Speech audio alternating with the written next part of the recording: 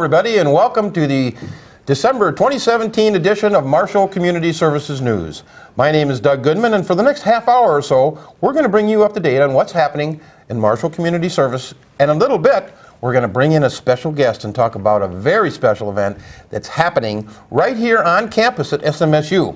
And actually, we are in the Studio One campus location. It's BA 171, and this is our Studio One studio. And we're happy to be with you, and this, of course, show will be viewed on Community Access TV, on Charter, and all the other Community Access program channels throughout our community, and we're really happy to have you again with us for this special December 2017 show.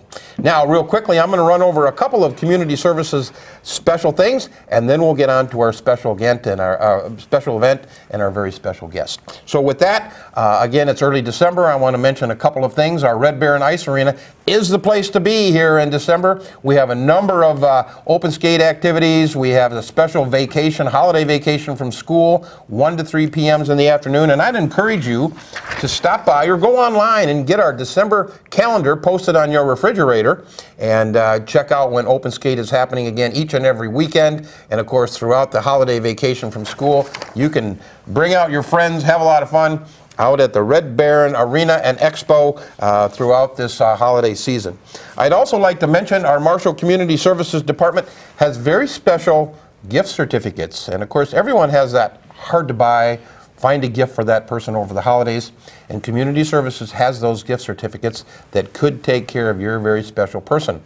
Maybe it's buy a 2018 Family Season Pass at the Marshall Aquatic Center. Maybe it's giving them a special class or something. Maybe they got a smartphone for Christmas and want a workshop on how to take care of all the apps and things and get acclimated with their new smartphone. But a lot of wonderful things coming up. And of course, on December 13th, which is next week, as this show is pre-recorded and will be played throughout the month of December, December 13th, everyone should be receiving their 2018 Marshall Community Services Winter Spring Brochure, which is packed full of programs, activities, community ed classes, special events, whether it be ice skating lessons, whether it be recreation programming, whether it be sports events, sports activities.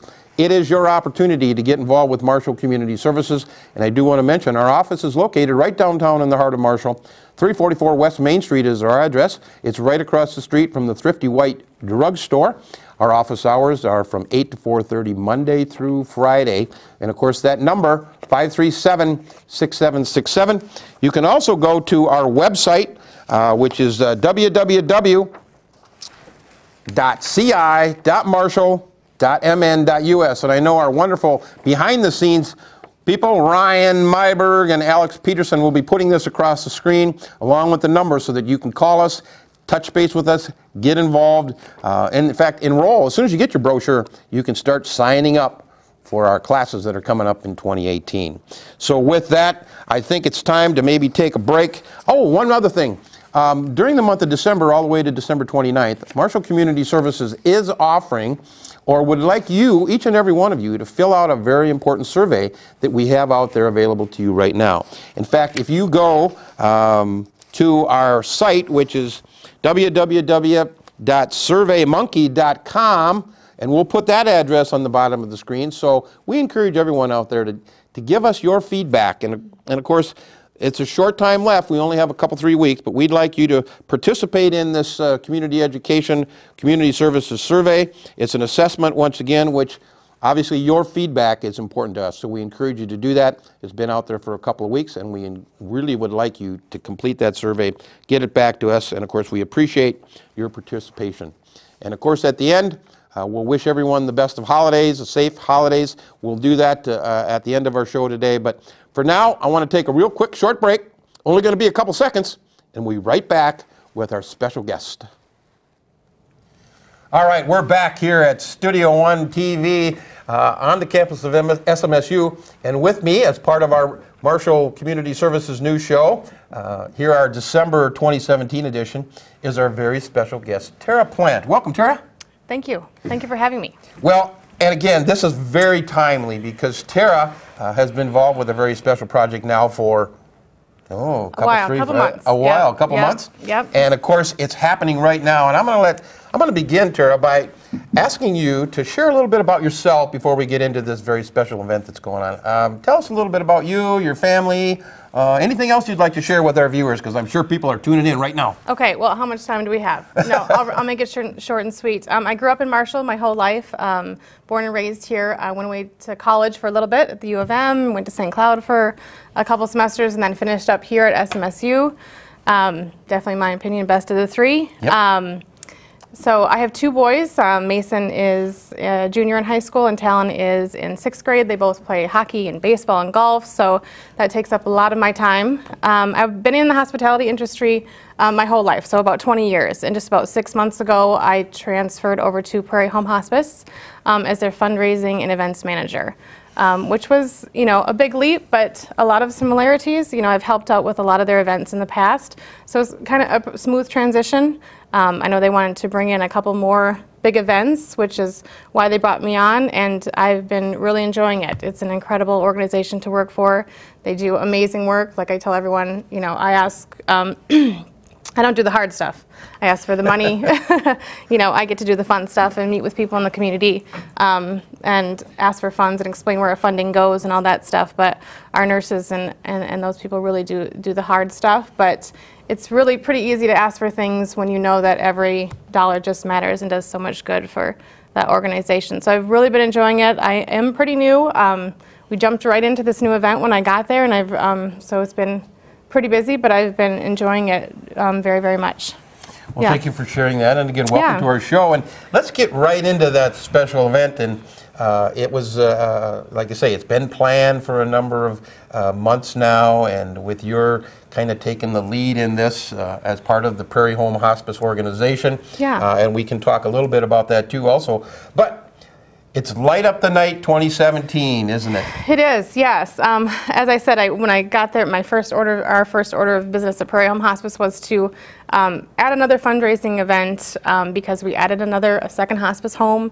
We added home care, just 5 short years ago, and a couple other programs. So, with those additions comes extra need for funding. We are a nonprofit organization, so our funding doesn't come, all from insurance and patients and stuff. And we don't like to, limit our time with our patients, so that requires more funding. So we did want to add an event that gives back to the community, that gives us so much. Prairie Home Hospice, as a lot of people know, has been around for a long time, 33 years, almost 34 years. And it's just kind of miraculous how this community gives to us whenever we need it. For our first hospice house, our second hospice house, we do a charity event every year. That's an annual thing. We do a fall raffle, the Tough Enough to Wear Pink campaign, and it's just astounding that this community always supports us so much. So we kind of wanted to do a fundraiser, yes, but something that also gives back to this amazing community, this beautiful town, this incredible campus, just kind of highlights what Marshall has to offer. And give the town something for surrounding communities to come to, make it beautiful, make it festive and family oriented, and a holiday tradition that everyone comes back for. So we created a winter wonderland, as we like to call it, on the back of the campus at SMSU here. We kicked it off last weekend, went very well. It runs Thursday, Friday, Saturday, Sunday, every weekend in December. Of course, Christmas Eve, Christmas Day, we will have the lights on, but there will be no events. Same with New Year's Eve. Well, everybody loves Christmas lights. Yeah. Everybody loves lights. And as you mentioned, on the campus of SMSU, back out here on Mustang Drive, which is kind of on the north and west side of campus. Yeah. You have a wide array of wonderful activities, family activities, different things that people can not only come and view, whether it be walk through, drive through, get a ride through, along with all of the holiday traditions. And if you would, Tara, and again, you mentioned it started last day or right at the end of November, and now it's every Thursday, Friday, Saturday, Sunday night, all the way to up to the first of the year. Yep. But tell us a little bit about, or at least what people can be involved with, or what is all out there. Sure. People are a bit confused when they go out there. It does start, the route does start on the northwest end of the campus, kind of by the old Mackey Field, or softball fields. And it runs through the back of the campus, down Stadium Drive and Mustang Trail, and then actually you exit out, it goes around the new football stadium, and then exits out to the right. SMSU, just for safety concerns, hard to have, didn't want that through traffic through the gym. So we actually have an entrance and an exit, and you can go around and go through the event as many times as you like. But the route just, starts on the northeast side. It's been confusing for some people. But there's a welcome hut right there, and you can see it's lit up, and our volunteers have lights on, so hopefully that makes it easier. So when you get to the event, you can park and take a hay ride around the event. Horse-drawn carriage rides we have for Friday nights. Sean Carmody has been doing that, and of course they're beautiful horses and beautiful carriages. It's the highlight, I think, has been the first weekend for sure. Kids love that. But he's only out there Friday nights from 6 to 8. And then we have Santa comes to visit every Friday night as well, 5 to 7. So Friday nights are kind of the family night, or the night to be there, I think, if you want to take the kids and enjoy all our activities. Every night of the event, we do have the hay rides, just pulled by a tractor around the event. And the first weekend was beautiful weather for that. So yeah, that was great. We have blankets on the hay rides, but the next couple weekends, I'd bundle up with the blankets. Yeah. It has got a little colder since that last weekend in November. And again, just to clarify, you actually come in on the Matkey Field side, on the north side. Yeah. Is that where you park your car? Yes, that's where you park if you want to get off and hay ride the event, or horse carriage ride the event, or walk the event. There are sidewalks up until you hit the new Matkey Field and go around it, and then we have it marked off with orange markers, so you can walk the event at any time as well. And of course, if you don't want to park and drive or walk, or ride the hayride or walk, then you can just drive through in your own vehicle. Someone will greet you upon arrival and explain these things to you, but you can definitely just drive through with your family as well and stay warm. You can tune into holiday music, 92.7. Keith at Marshall Radio hooked us up with that. It really just runs on our event nights, Thursday to Sunday from 5 to 9. But it's a great playlist, and turn the holiday tunes on, and bring the hot cocoa in the car if you want with the kids. Every night we do have a concession area too, and the concession area is right in the front of the new Mackey Field. You can see when you pull up, the City of Marshall, we rented their new concession trailer, which is beautiful. So we serve hot chocolate, hot cider, coffee, warm pretzels, warm cookies, all the holiday goodies. We have novelty items for the kids that light up, because what's Christmas without the light up toy, light up Santa that spins. So we do the novelty items, and then we have a fire pit. Billy from Ben Wright Fabrication and his boys out there, along with the Marshall Fire Department, built a beautiful fireplace. And if anything, just come out and see that. It's really, really neat. They etched our logo, the Light Up the Night logo, as well as the Marshall Fire Department logo, and it's just a beautiful fire pit. Well, of course, the highlight is the trees that are all decorated, and the lights, and that's gives everybody kind of goosebumps when they it is. Yeah. How many trees? Do you know how many trees you actually lit up? Yeah, we have a fun fact card that we hand out to everyone. We had over 70,000 lights. It was almost over 2 miles of extension cord. So it was a big, big process. We did want to start out kind of slow for the first year. We hope to build and build every year and get to that level that like Wilmer and Sioux Falls and Duluth shows are at eventually. But for the first year, Prairie Home Hospice made the entire investment ourselves. So we just kind of want to build on that every year. I think we covered a good area, definitely room to grow, especially if we stay out at Southwest Minnesota State. I would have liked to cover every tree, but with budget restraints, and like the first year we want something to build on so people come back each year and see how it's grown. But I think we lit it up, for the first year as good as we could. I think people are impressed, and it's just a really nice, like I said, even the people, my husband isn't really a Christmas guy, but somehow he's been out there every night, just puts you in the mood for Christmas and spending time with the family, and lets you forget about the stress of the holidays and money and family and all that stuff, and just for 10 minutes or 20 minutes or a half hour. Some people, the kids, have stayed out there for an hour around the fireplace, and just brings in that holiday magic and spirit that we were hoping for. Well, what a wonderful event, and of course I know that you've had a really good turnout thus far of community members from throughout our community and the surrounding region. Whether you're in town for shopping or just want to take a little adventure, this is one of those events that you don't want to miss. And of course, you haven't been the one that's climbing those trees. I'm sure you've used a lot of volunteers, so maybe this is a great time to recognize some of those folks. I know you, not only is Prairie Home Hospice the major sponsor for this, but you do have a couple other partnerships. We do. And you know, the other thing that I want to share with you is this is free. Yes. Yeah. And that's kind of a real key thing there too, isn't it? Yeah, that's a big deal. And that's, like I said, we wanted to give back something when people ask what's the charge, or I can't believe you're charging. It is just a free will donation. We are giving 25% of our proceeds or profits, if there are any, the first year, to Holy Redeemer. We partnered with them this year and hope to partner with them in the future. They just have a really great volunteer base. Quentin has been kind of my main man / work husband the last 2 months. He's just worked his little tail off and has gotten so many volunteers from Holy Redeemer. They have a live nativity scene at the end of the route, which is really amazing. Every night, they have volunteers from the church do a live nativity, which is really incredible if you've seen pictures, and just incredible to get that many to help every night when it's freezing. And I know they had someone made the costumes. Paula Curry, helped get the stable together and round up those volunteers and get them outfitted, but it's a really, really neat thing to see on your way out. So the free will donations, there's red mailboxes we put throughout the event. There's one at the exit and the end and the concession area on the hayride itself. So we're asking for those, of course, and again, splitting the proceeds with Prairie Home Hospice. But the volunteer efforts, as you mentioned, Doug, is probably the best part, or the thing I've enjoyed most about putting this together.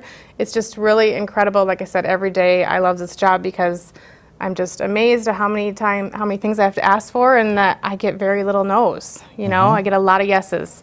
The city of Marshall and Preston has been tremendous, using a lot of your supplies, and your guys have helped a couple times to decorate.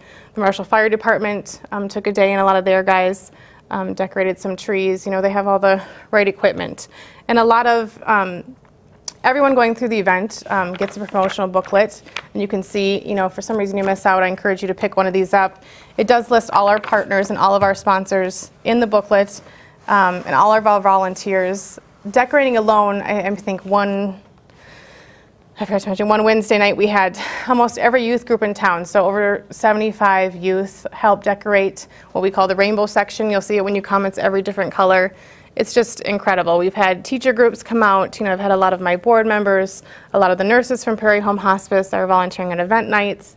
It just never would have happened without every single person that's helped.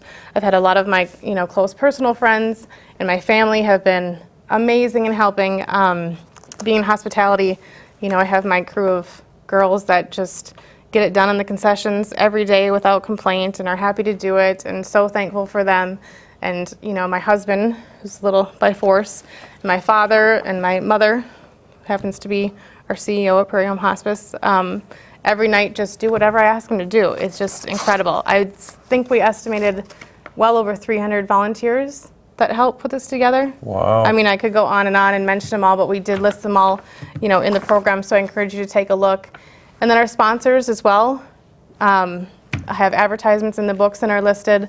Without their support, monetarily, it would be hard for this to get off the ground at all. They help purchase a lot of the lights and cords. I think $15,000 worth of lights would go a long way, but doesn't go as far as you think. You think 300 feet of lights on a tree is enough, but most of those trees need, 900 feet. So it's been, Excuse me, these are wonderful booklets, and of course, with color photos, and of course, recognizing all of the volunteers, and actually a calendar of events, and of course, a listing night by night, entertainers, choruses from the various churches. Santa is there. You said every Friday night? Every Friday, 5 to 7. Mm-hmm. Friday nights, time to maybe hit all of the highlights in one fell swoop. But again, a very special booklet here that you receive when you do stop out. And I do know that Riney behind the scenes here has given us our time. It's gone by so fast. It has, yeah. At the end of the show, we're going to actually do a prior event that kind of kicked off with the Light Up the Night 2017. It's a Tree of Remembrance, kind of description about that wonderful event that Prairie Home Hospice is been doing for 30 years or so. Mm-hmm. And so with that, I want to encourage you to continue to watch the remainder of the show. We're going to give Tara a break because she's been sharing a lot of great information. I'm a fast talker like you. Yeah, for sure.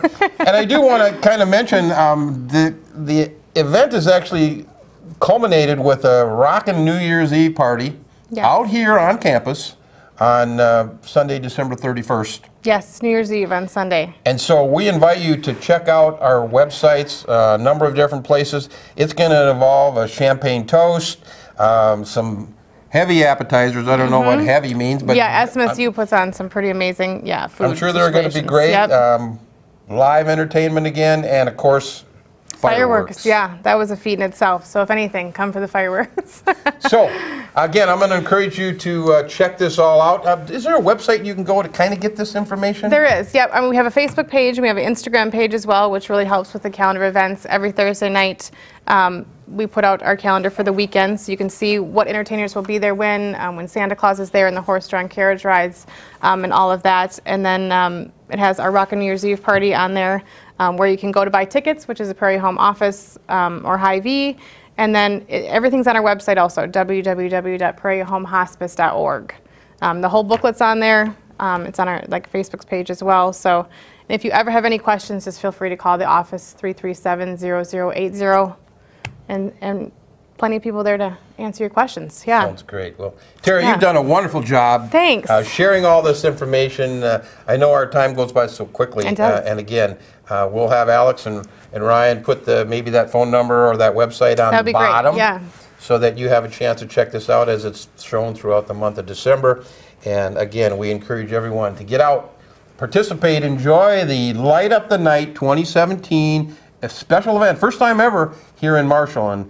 And maybe kick off your winter wonderland or your family Christmas by attending this special event, which again is free. However, there is a free will donation station out there that we'd encourage you to support our Prairie Home Hospice, along with Holy Redeemer and all of the wonderful people right out here on campus. It's kind of the Mustang Trail area back Stadium behind. Drive, yep. Yeah, so put it on your calendar every Thursday, Friday, Saturday night, Sunday night too. Yes, Sunday night too. Have a lot of fun with you and your family and our community. Come on out, have some s'mores, check out the fire, get some hot cocoa, and enjoy the light show. Yeah, we'd love to have you. Super. Come on, come all. Yep. Well, again, Tara, thank you very much. You're welcome. Thanks for having me. I think it's time to maybe take a quick break here and move on to the little segment at the end that we hope you enjoy. And again, thank you for watching this edition of Marshall Community Services News. If you do have any questions about any of this, you can also call Marshall Community Services, 537-6767. My name is Doug Goodman. We urge you to keep fit, mentally involved, and enjoy life by participating in your Marshall Community Services programs and activities. Thank you, and see you next month. Okay, we're going to go ahead and get started tonight. I'm Pat Mellentine. I'm the Executive Director for Prairie Home Hospice, and I want to thank all of you for being out here tonight. And this is always one of our most favorite events of the year. A time to remember those that are not with us this holiday season. I know that it can be a hard time year sometimes, but I'm convinced that those that we love would not want us to be sad during the holidays. So I hope this will be kind of a beginning to kick off the holiday season, to remember those who aren't here, to carry them in our heart. But I also know that they would want us to celebrate this season and be joyous. So knowing that they are always with us in our heart. So with that, we're going to get started tonight. There are many, many lights on the tree, remembering many, many loved ones. And again, we're so thankful that you are here with us tonight to remember those people and carry them forward through the season in our hearts. So with that, Corliss, I think, is going to lead us in a little bit of scripture. There she is. Good evening. I want you to look over to the side here. Look at the gorgeous sunset tonight. Isn't that beautiful? As we're talking about light, look over here. Look at the gorgeous moon. So both the sun going down and the moon coming up, how wonderful and how good God is.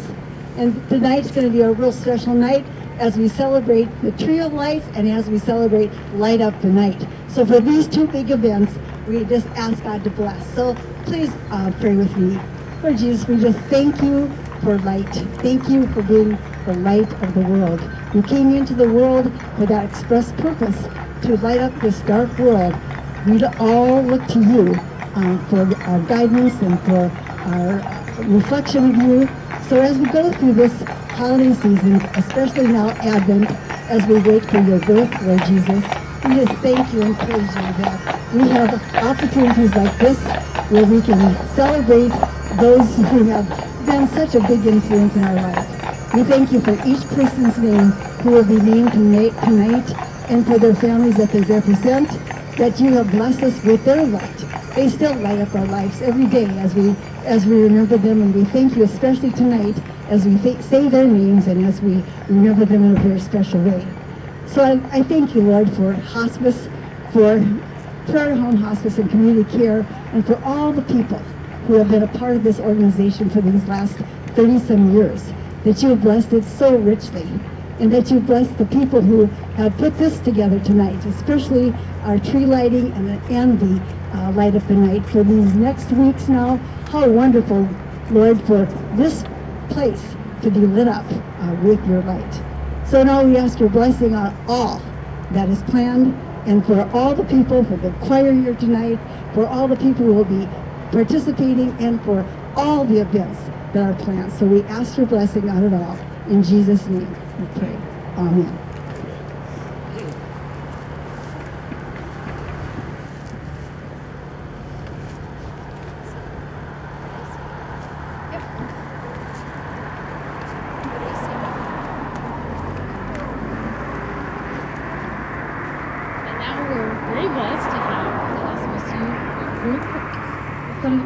Why don't you announce yourself? We're the Southwest Minnesota Men's Chorus. Thank you. I apologize.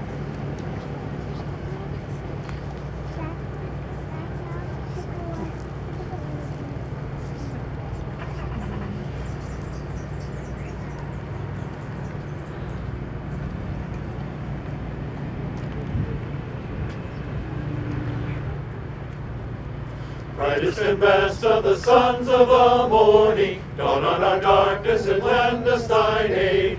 Star of the east, the horizon adorning, guide where our infant Redeemer is laid. Brightest and best of the sons of the morning, light to our darkening world forlorn. Love from the Father in heaven adorning, Jesus our infant Redeemer is born.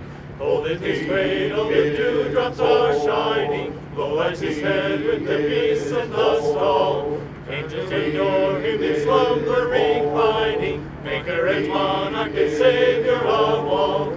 Brightest and best of the sons of the morning, light to our darkening world forlorn.